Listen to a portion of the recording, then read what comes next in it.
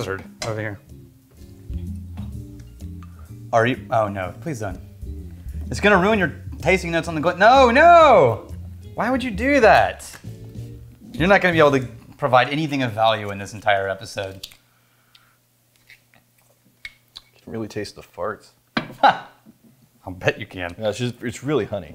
I think that jalapeno is like a little. Welcome to the Whiskey Vault. I'm Daniel. I am Rex Glenmorangie. Titan gift from Brendan Kite. Brendan Kite, he's here.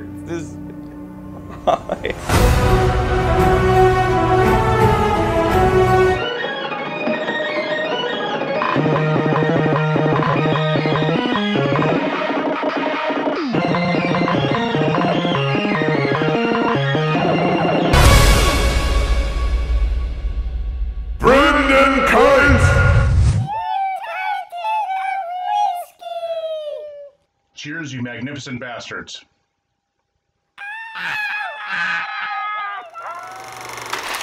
You all right there? We're gonna cleanse the palate. Oh, is that how it works?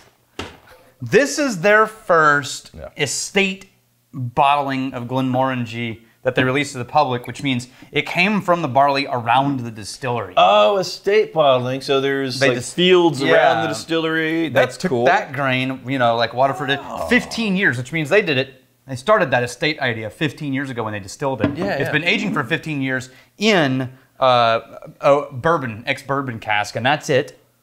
Whoa. Is this Glenmorangie? Mm-hmm. So I'm gonna go ahead and get down before I taste it, I just want to have access to it quickly. The original that everybody else. Because I'm getting like a powdery, sugary candy sweetness on this nose.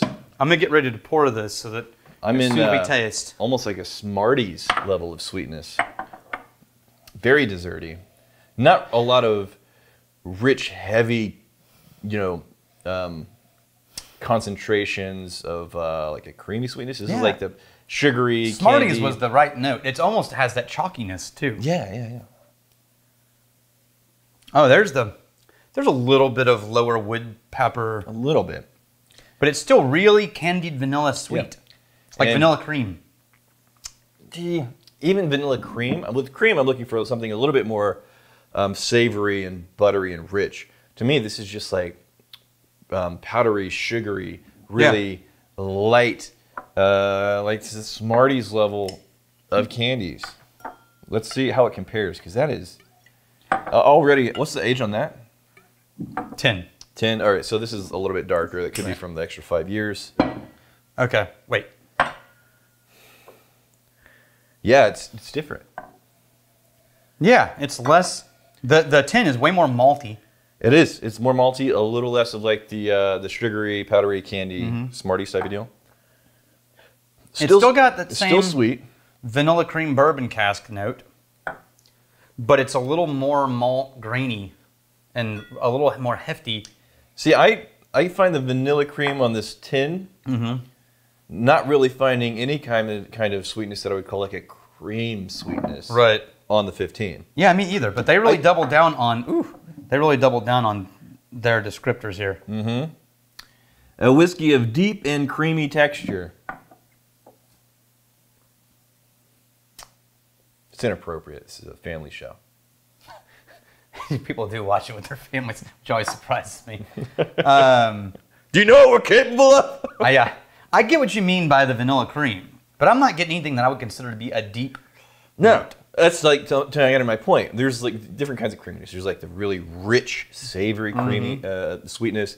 This is sweetness on the opposite end of the spectrum of what I would consider like rich and savory. This tastes like honeysuckle smells to me. I actually prefer the 10.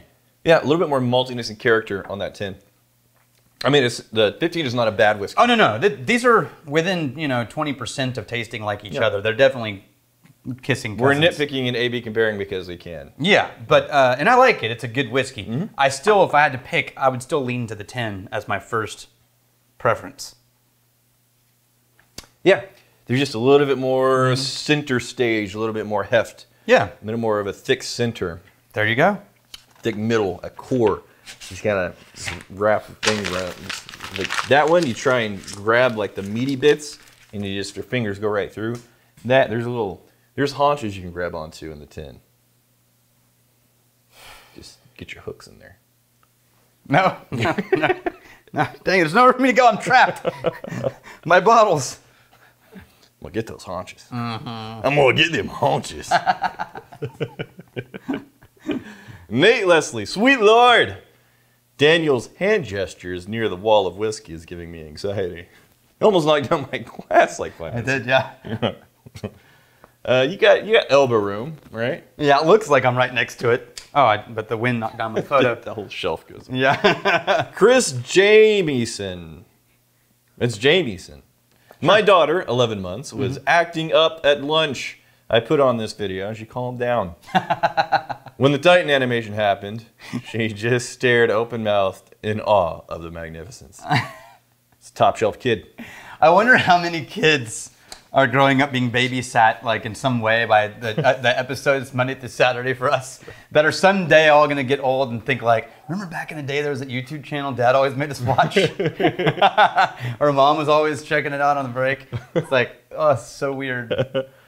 Now I've had like a full-on 90 seconds, and this is 43%. I finally, going back to the 15, if I stop drinking, Also getting towards 2 minutes now. If I stop drinking, I go back to the nose of the 15.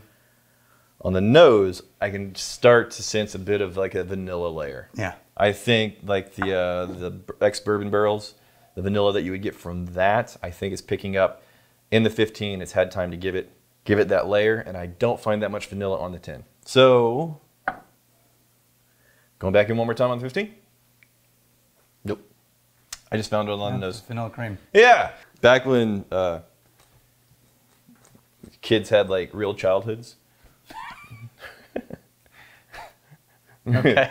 I'm just gonna. We're just talking about how I'm just gonna let that moment slide for a little. we're just talking about how we're babysitting. A new generation. Yeah.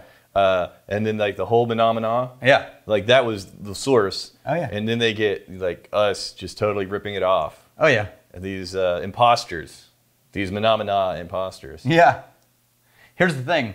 I wonder if that's so old now that it's past a copyright infringement. I don't know, man. Sesame Street's old. Disney, I don't know who owns Sesame Street. I think HBO owns Sesame Street.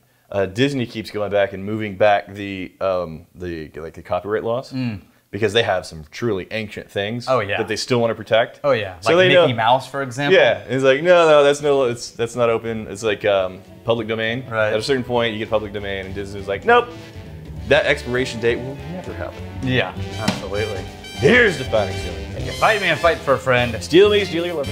And if you drink, may you drink with us. Or you're the bottle lord. No, but you're the thing. The bottle lord. It's Charles Bickler. Charles Bickler. The bottle lord.